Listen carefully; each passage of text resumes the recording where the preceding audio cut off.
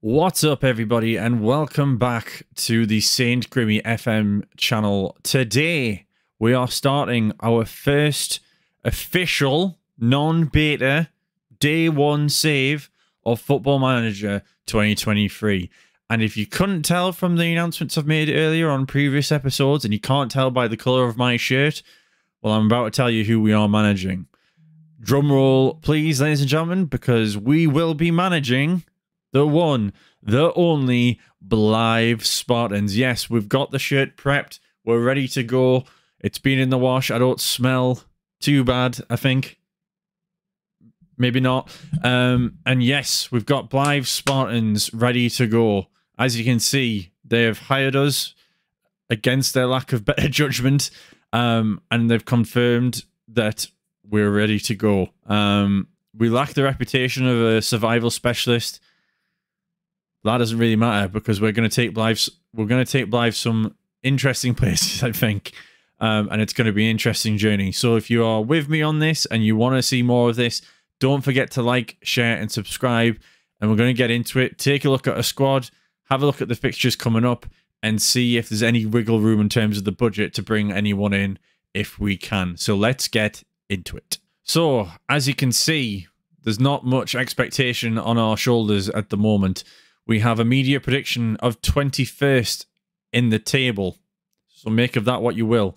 There is 4 relegation places in comparison to last year where there was just the 1.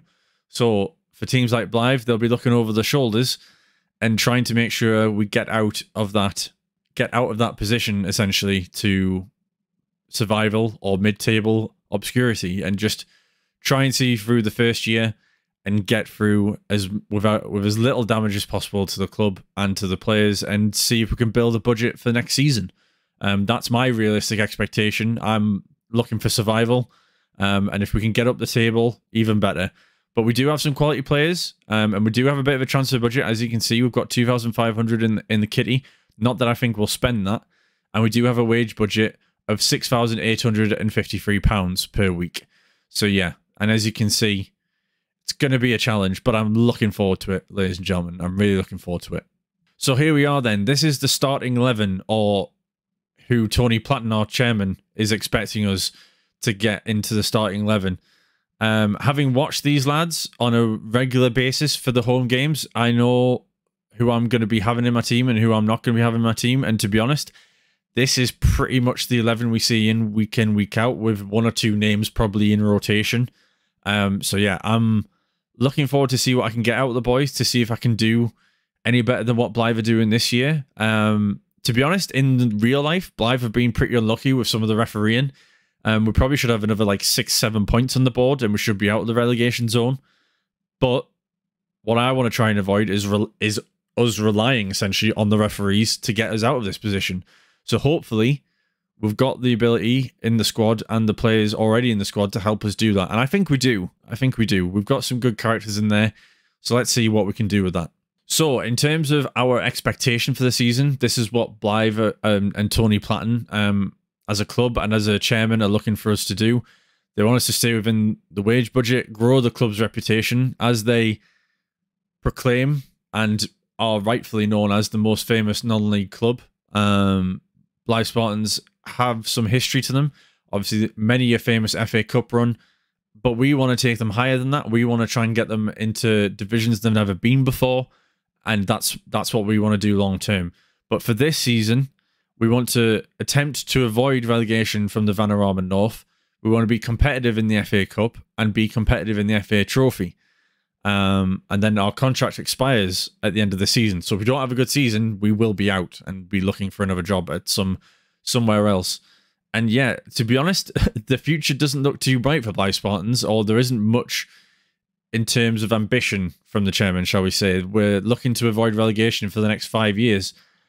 That ain't what I'm looking for. I want to try and kick the club up another gear and see some ambition in amongst the players, the staff, and give some hope to the fans that maybe bigger and better things are coming to BLYTH Spartans in the near future. So in terms of the supporters, this is what the supporters are looking for. They want us to play a high-tempo pressing game, attempt to avoid relegation, much like the board are looking for us to do. want us to be competitive against Gateshead if we should ever play against them, because Gateshead have been promoted, so they're now in the National League.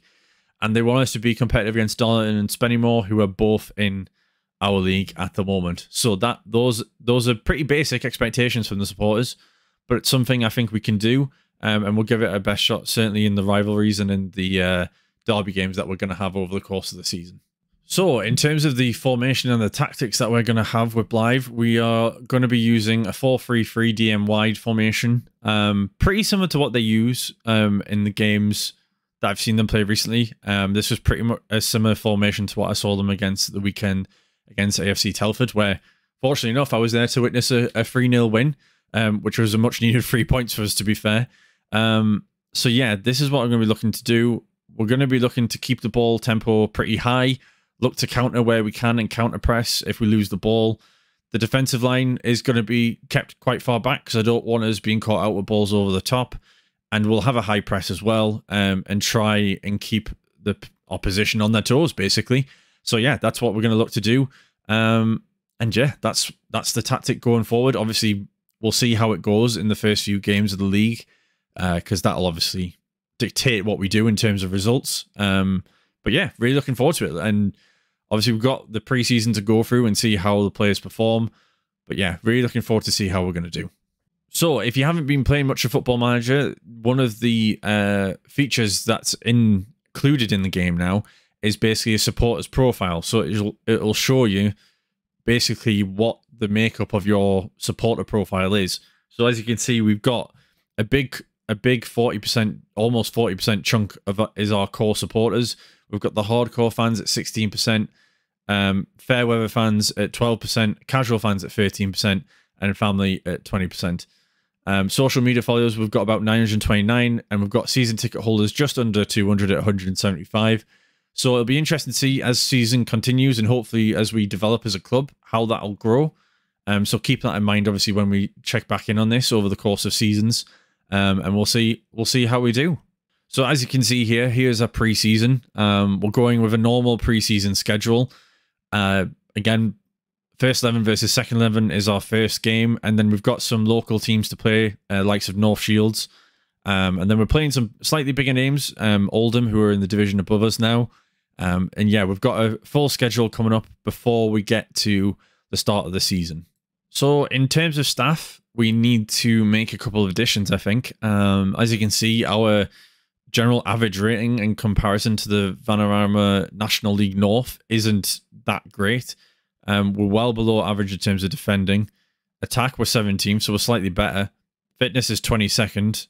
So yeah, as you can see, all pretty low in terms of that. Our goalkeeping, however, is pretty damn good. So what we want to try and do is bring in some coaching, just a general coach at this point, to try and get us up the table in terms of our average coaching comparison. Because I think if we get some decent coaches in, we'll do relatively well, I think. And what we also need to do is bring some scouts in, because a key component to any successful football team is the scouting department and being able to find players who fit in your system. So at the minute, we basically have no one. So we are practically nowhere in terms of our scouting system. So we need to build that from the ground up.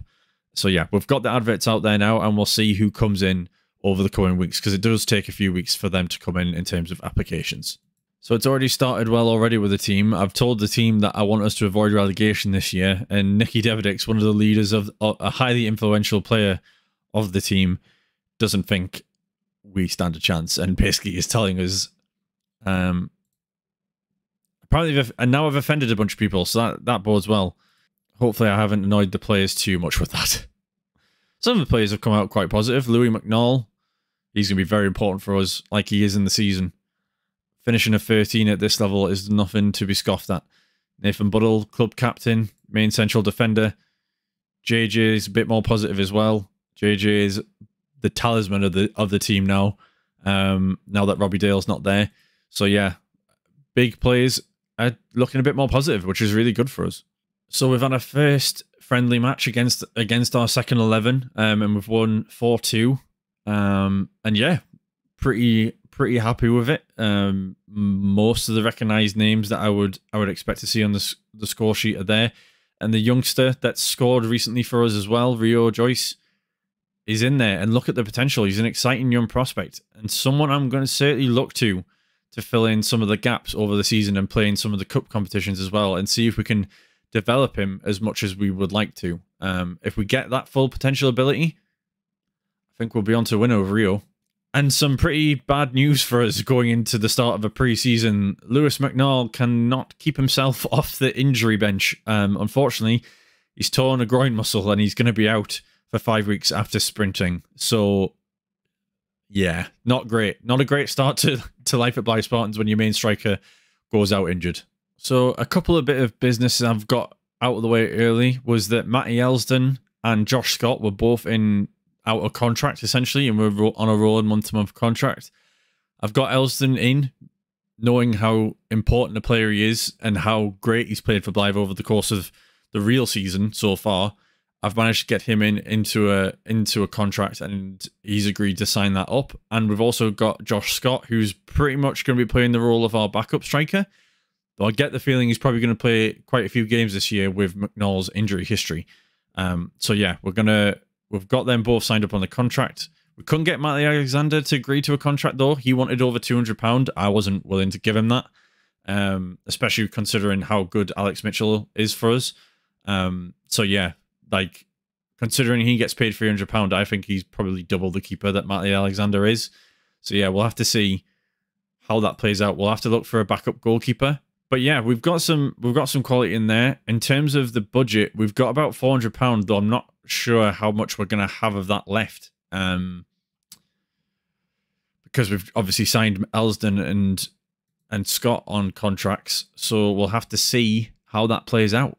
And as you'll know from probably a lot of you being big fans of non-league football, a lot of the contracts are rotating year to year. So it's no surprise that when we see the players' contracts expecting to expire, that we've got so many, well, pretty much everybody on the books ready to go. But some of them do have extension clauses, which I will probably activate quite a few of them. So we'll have to wait and see. But yeah, I think we'll see how the first sort of 10, 15 games go, and we'll be able to make a better decision in terms of who we want to keep and who's going to help us get up the league and hopefully get us promoted in the next couple of seasons. So yeah, something to watch out for with that. So the first bit of major movement in terms of Blythe is I've removed Andrew Innes as my assistant manager. Nothing personal to Andrew, just wanted to get my own assistant manager in and see if we can bring in someone with a bit more quality in terms of the attacking and defending coaching side of things. So we'll have to wait and see, because again, it's kind of a lottery down here. You don't know who's going to apply at this point in the Football Manager cycle in the non-league, so we'll have to wait and see. But hopefully we can bring someone better in, and I'll be taking over from the friendlies from now on. So as we can see, we've got our first signing in of the backroom staff. We've got Matt Waldron in. Again, I think in terms of this level and in terms of what we're looking for, he's got good stats in terms of attacking and defending, and he'll be able to lead the training for me pretty effectively, I think, until my assistant manager comes in. Speaking of which, we've got an average response to the assistant manager. So we'll have a look in terms of these and see who's going to take over. So the guy that we're going to go for is Matthew Rose. He was previously assistant manager at Barnsley, but he's currently not had any roles in the football pyramid for quite a while. As we can see with his attacking and defending and his mental, tactical, technical side, he is a little bit better than what we've had previously with Andrew Innes. So we're going to try and get him in and offer him a contract. And thankfully, he's accepted that straight away, so that'll be a big coup for us as well. We're now waiting on scouts to come in as well, so we can start getting to look at some players and see what we can bring in. See if we can bring any loans in to help pad out the team a little bit. We've made approaches to 2 scouts there, one being Alex Canavan and Lucas Deadfield-Vokins. If we can get a couple of scouts in, that'll help us greatly to balance out the books and to try and get a double the amount of players looked at, and especially this early part of the season where we're going to be looking to try and get a couple of players in just to fill out the squad a little bit. In terms of where I'm looking in terms of the squad, it's kind of hard to see, but I think probably midfield is a key area, and potentially in goal.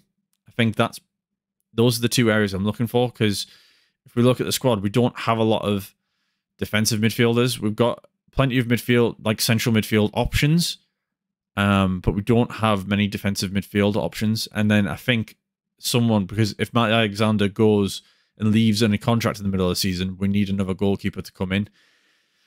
I'd like another striker, but we do have Josh Scott and Jay Errington, if needs be, until McNall gets back, and hopefully McNall comes back and stays injury-free, but we'll have to wait and see. So I can confirm Blythe Spartans, under my stewardship, has made its very first signing by the name of Jamie Potts.